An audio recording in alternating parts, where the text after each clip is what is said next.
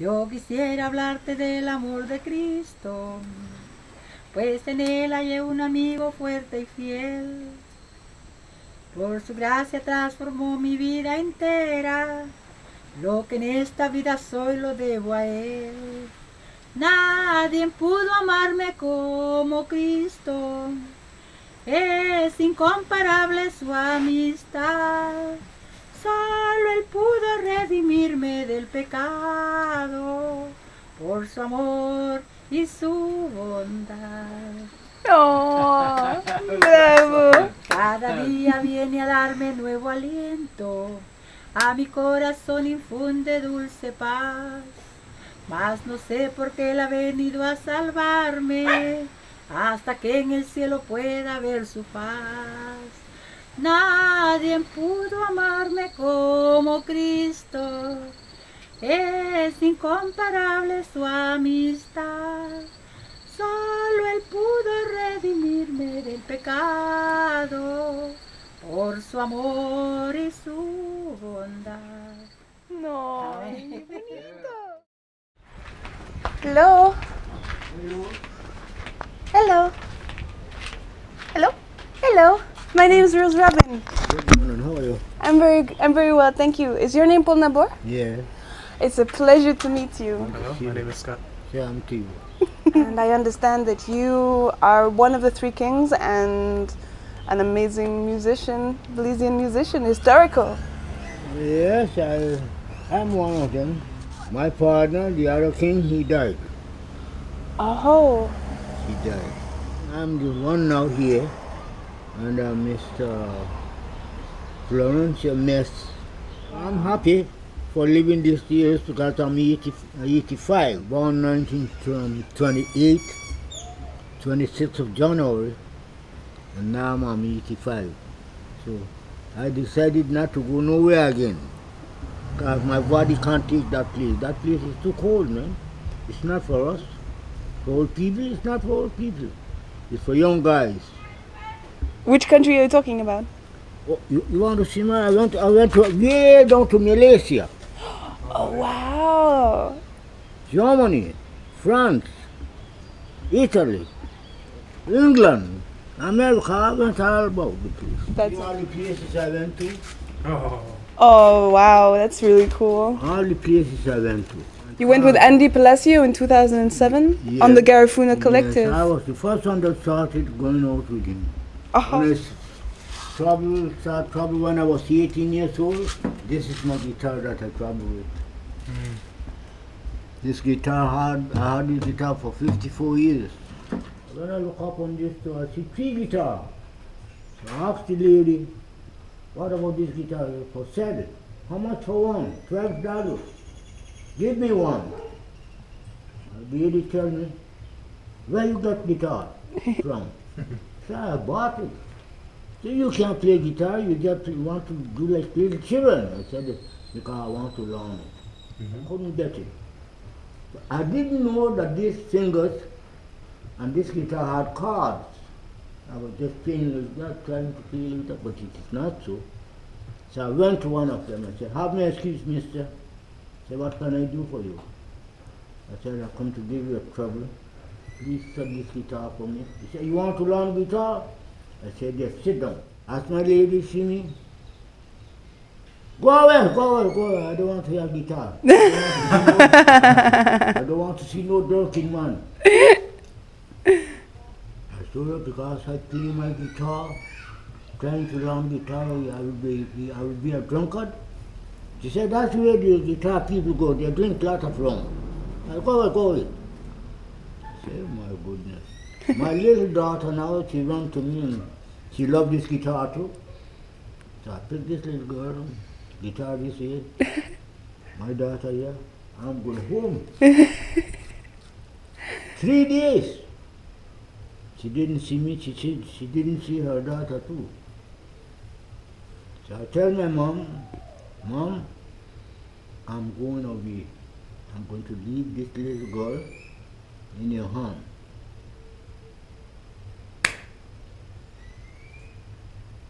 I went for 15 years. I didn't see this little girl. I didn't see my mother. I went to Peteng, Flores Peteng. While I lived there for 3 years, I'm making my little 5 cents account of this guitar, not working for nobody, just playing my guitar. In the morning I get a seat on the table and a little glass and I put it there and I sit down and start. All kind of songs that I use. When I look in the little glass, it's full of little money. If you eat and don't have money, you live good. A millionaire is a serious man. His life is danger.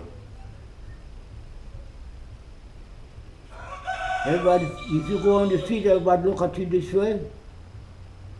Oh, he's a millionaire. Let's go after him.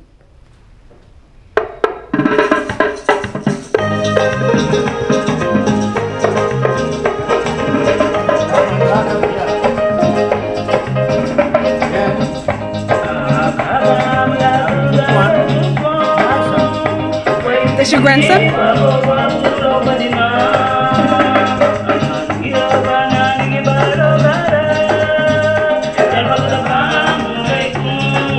Now, that's my son. That's where I play my guitar.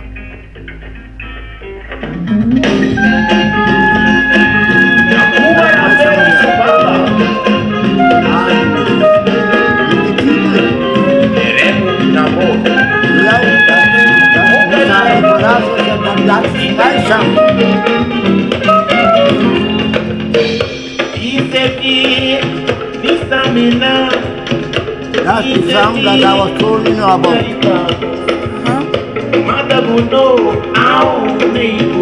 That's really, really cool. That's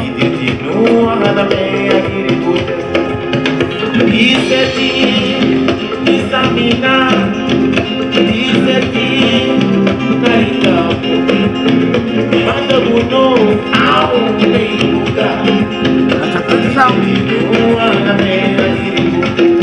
Oh, nice to meet you. My name's Rose.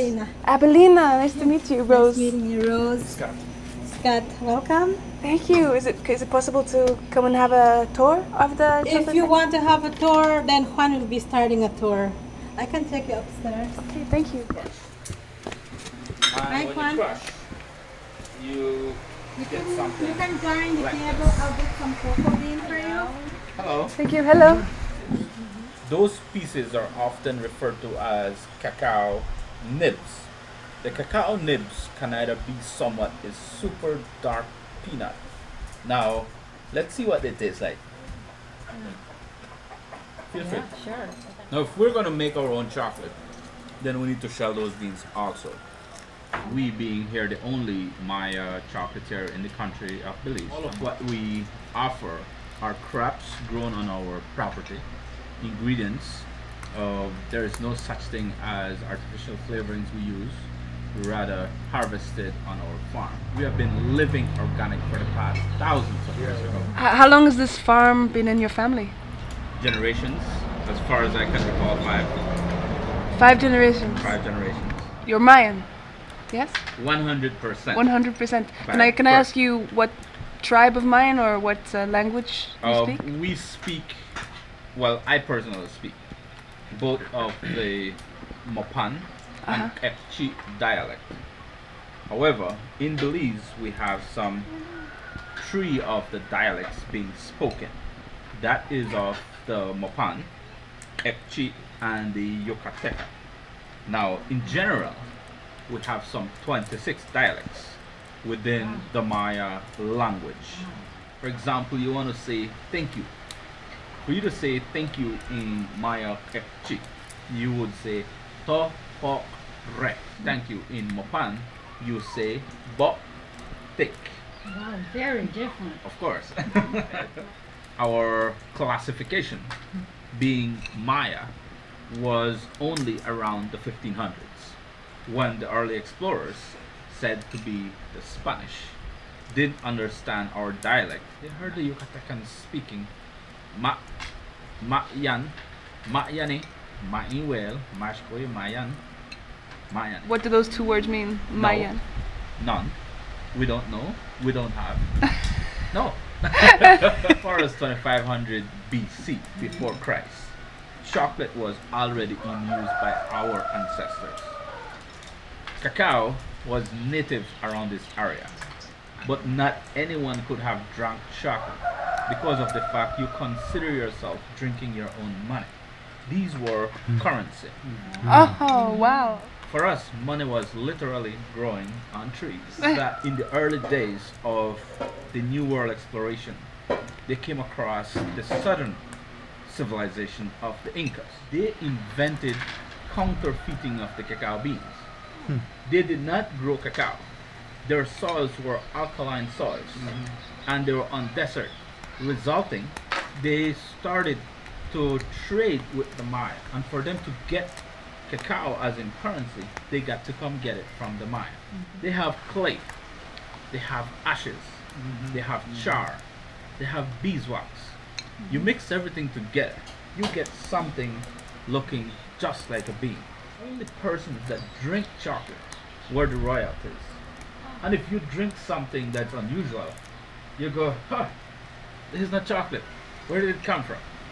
There is always a form of tracking the route or the origination of this bean. And upon finding the origination of that false bean, the form of human sacrifice performed to be as capital punishment. Wow.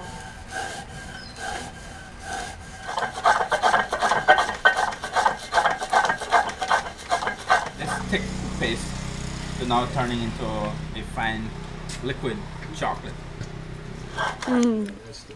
It's really drying. It dries out your tongue. Yeah, isn't that interesting?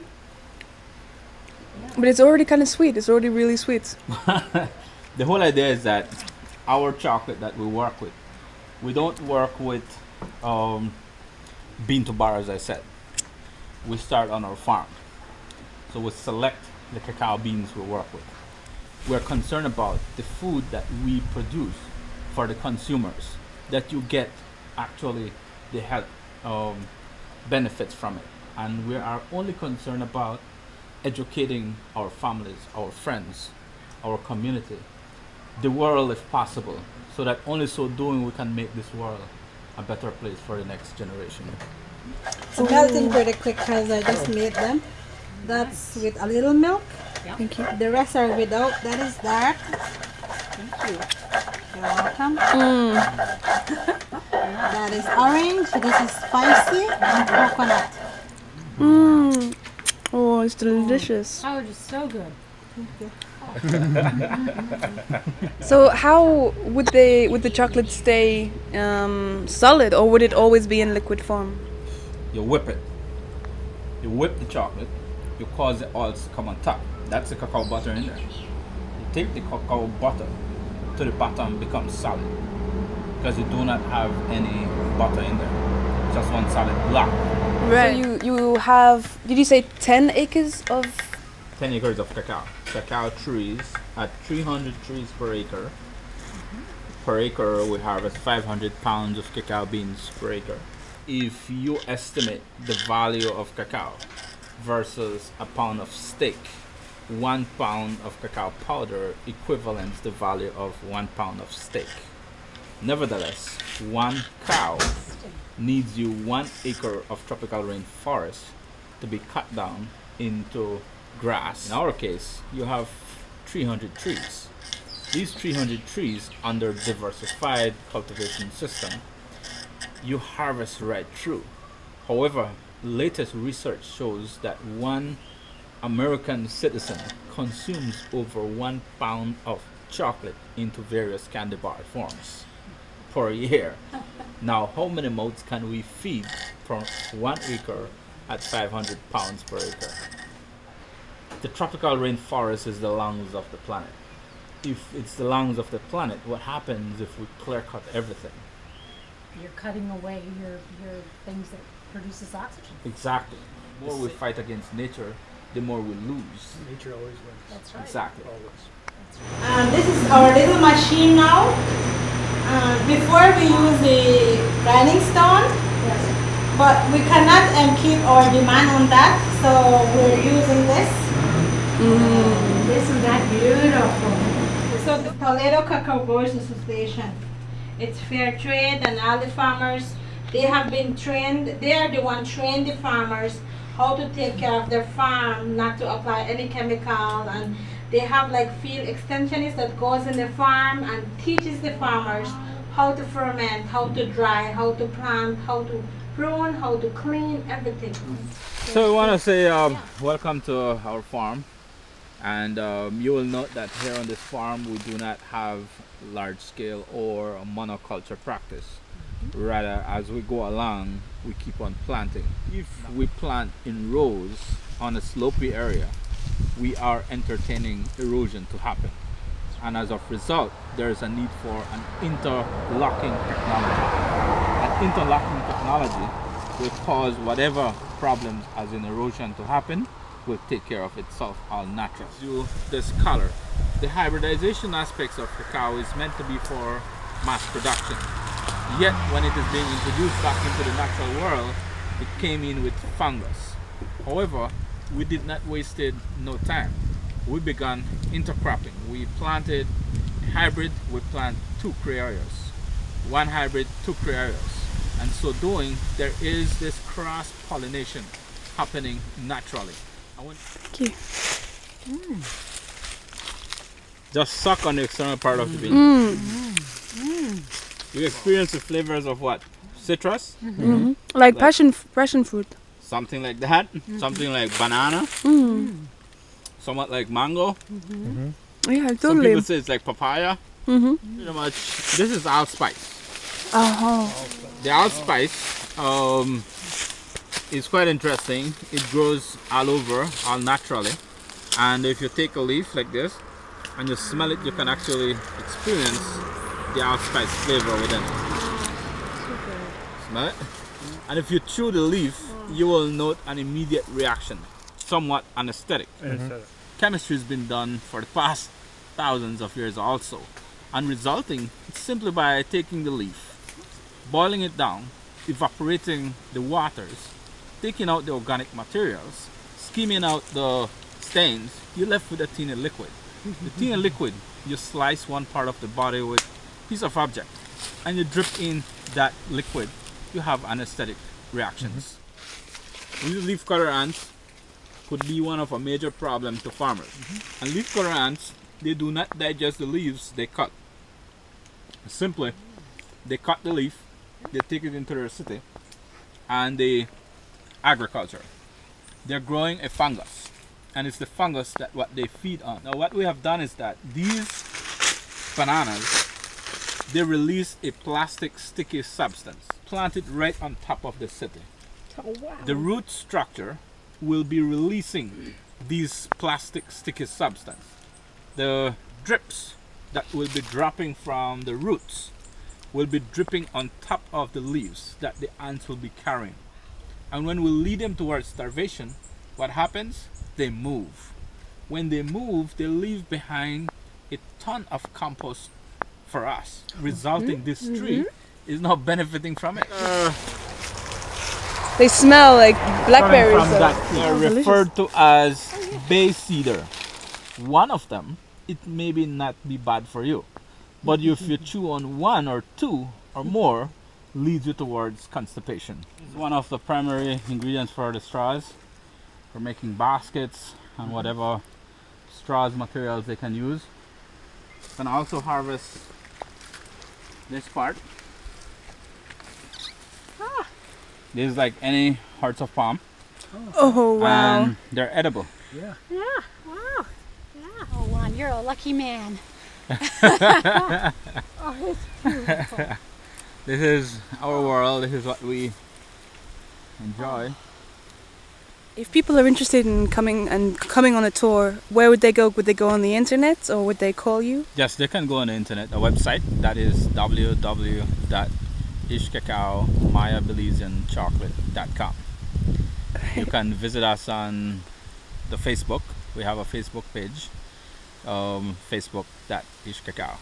Okay. And we also have the TripAdvisor account that is created by the many visitors that has come by and had learned that our tours, our operation, what we have to offer is their highlights of their trip. They also post it on TripAdvisor. And what's your name, sir? Juan Cho. Juan Cho. How do you spell Cho? CHO, the first 3 letters in chocolate. Okay.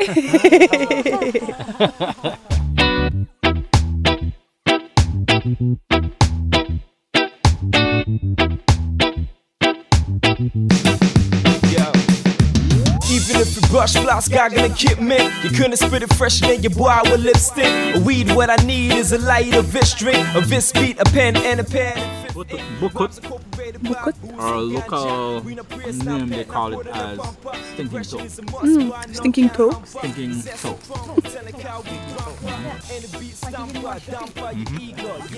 But It's kind of cheesy. Iron.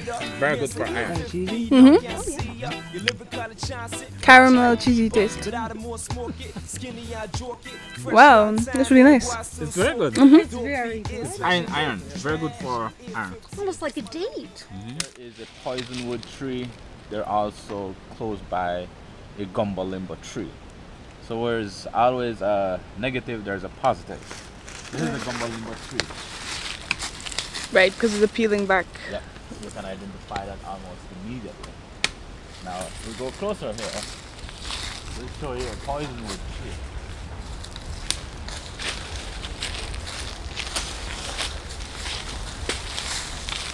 Is it right here? It's a poisonwood tree looking at. It's friendly, touching externally. But the minute you slice this tree, the skin or the bark, it releases a sap. And it's the sap that what affects you. How does it affect you? Well, it will cause you to some serious burning. And those burning, the only remedy that is known to us is the gumbo limbo. Take one part of the gumbo limbo and you put it right where the burn is. Prickle yellow. Prickly yellow. Prickle yellow tree. Okay. It has been used by our grandparents. For example, you have those big rashes, they call them bile. They will just come out of your body. This part, you break it and you kind of puncture the area and you release out the pus that it contains, and for some reason it might have some properties that helps within the controlling of such infection. Right. So prickle yellow. This one is bay leaf. This is another palm that many lodges and resorts fancy them to use for their thatch roofs. This is a baby mahogany that is growing. This is the national tree of Belize. Now it's also quite interesting that they're growing, and if we were to practice slash and burn agriculture, all of this thing would have been cut down and burnt. And look at the amount of plants we're Baby burning trees. down. These ones are called rosewood. Now rosewood takes you at least 6 years before they can mature. Now a 6-year-old rosewood, we have the Chinese community business people that are coming in and are craving for rosewood. And of course there has been going lots about the illegal logging of rosewood. Now what are we doing in terms of, after all these rosewood are gone, how many people are replanting? In our case, we're not taking waste of our time. We're trying our best to plant, even though we did not cut a single one of them. Nevertheless, we're taking our time to replant. Snake bite remedy, this guy here. So this is kind of the cockspur the cockspur. or cow horns, because you will note the spikes. They are like cow horns. And it's a kind of acacia. Yes, and you will notice there are these ants moving up and down it. You don't want to get a bite from these ants. These guys are very, very ferocious, and when they give you a sting, it's like a scorpion bite. Wow. Or sting. And it's just quite interesting. They live right within the horns, resulting whenever there is a person experiencing a snake bite, to have that remedy immediately is to look forward to where you can find this tree. You dig one part of the root, and that's what you chew on. That helps you, controls the beat of your heart, causing the venom not to enter into your system much faster until you can reach first aid requirements to an anti-venom shot, which you can find at the nearest health center here. Here lies the home to many monkeys, animals, birds. The toucans, they come and feed around this area. It's very interesting in here. Bird lovers who want to see or experience the type of migratory species, they can come and experience it here. And of course, researchers who want to learn about plants, soils, decomposition of organic materials, organic farming, and more chocolate could be done here also. Our work here at IXCACAO Maya Belizean Chocolate is simply not the benefit just for one. It's the benefit for all. What we think is for us to create another opportunity for our farmers to learn that there is a better way than of having to clear cut this beautiful forest and light it up with fire for growing one crop. You can grow many more crops without having to cut down this beautiful forest. You have your medicinal plants. You eliminate yourself from having to pay modern medications which you cannot afford.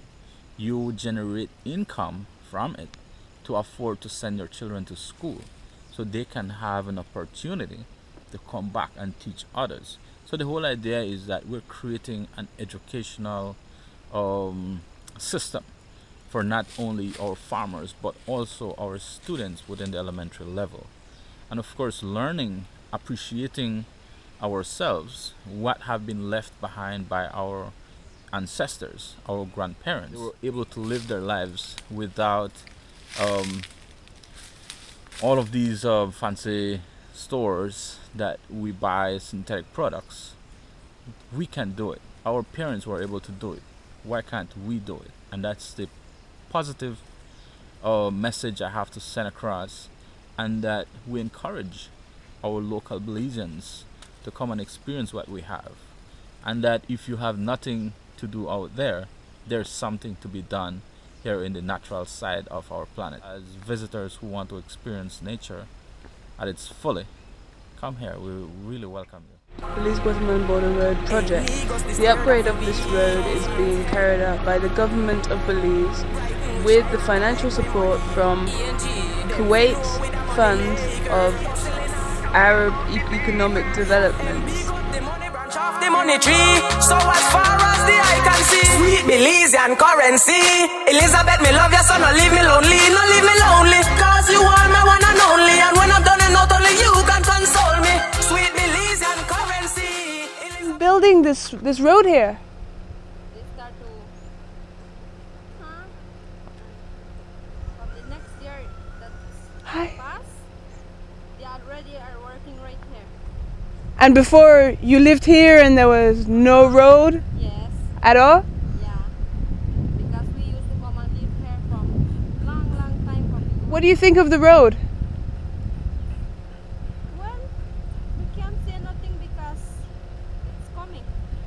The road is coming. It's already here. Good, yeah. But what do you think? I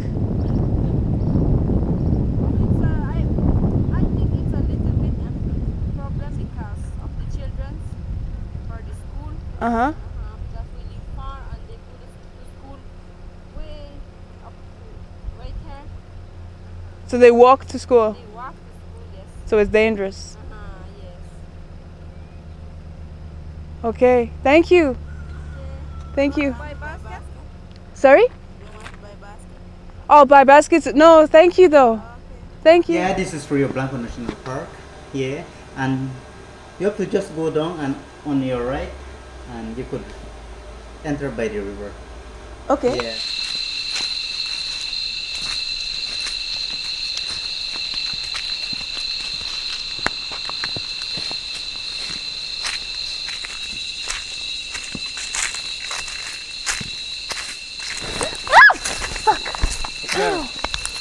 Jesus! Ow! Baby! go, go.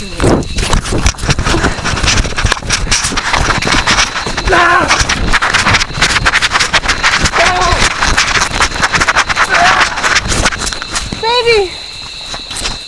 Come on! Go! Go, go, go, go, go!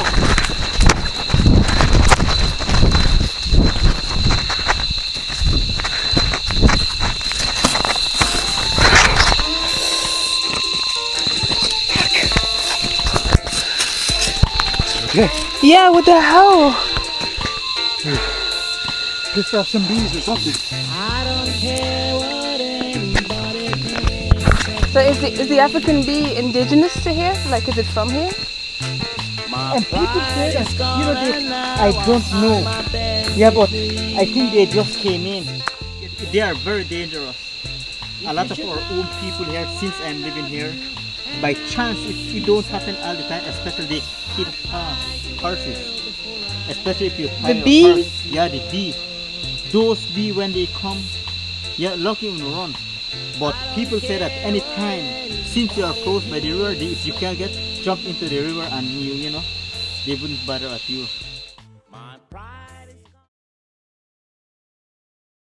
Voy a cantar yo uno, pero en inglés les digo. ¿Cómo me dice? Bueno, I will make you fisherman, fisherman, fisherman. I will make you fisherman if you follow me. If you follow me, if you follow me, I will make you fisherman if you follow me. Y se pone a reír. My name is Emmett Young. I'm originally from a little village called Gales Point, Manatee. Now I live in Punta Gorda town. I have a jump school here in Punta Gorda, the Maroon Creole Jump School. And I am a jump maker, also a jump teacher, teach kids to play the jump and teach them how to make jump. You can either buy jump from us in a big quantity. It would help to promote our jump school and help to keep the kids off of the street, because I work with the youths them. I teach them to make the jumps and to play the jumps. And so if you buy jump from us, you are automatically giving the kids a job, because the youths, you know, they make the jumps and sell them, and this is a way how they make income, and through the Maroon Creole Jump School.